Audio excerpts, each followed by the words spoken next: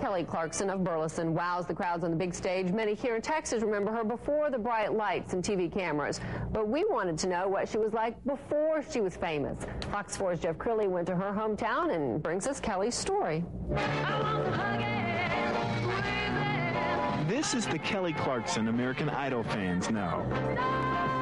But if you want to know the real Kelly, you have to go to Burleson, Texas, far away from the bright lights of the studios. This is Kelly's room. Kelly still lives at home with her mom, There's her keyboard, who says her daughter has been performing since she was old enough to walk. She writes music too. As a child, Kelly was talkative, to say the least. As she got older, she'd say, "Mom, you're not talking." And I'd say, "You haven't stopped yet." I think it was her attitude.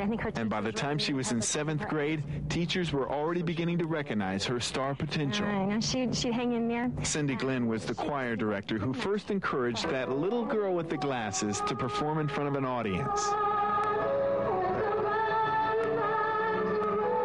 Even at 12 years of age, Kelly's voice was amazing. Now, Cindy admits that she's been known to be tough on students, which might have been perfect practice for the critics that Kelly would face on the show. So were you like a 7th grade Simon? Maybe I was. I hope not.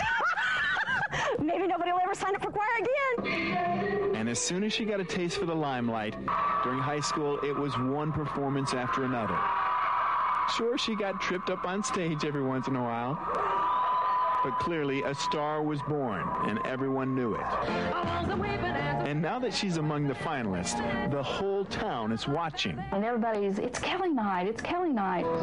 But to some here, she will always be that little girl with the glasses.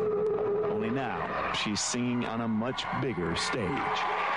Jeff Crilly, Fox 4 News.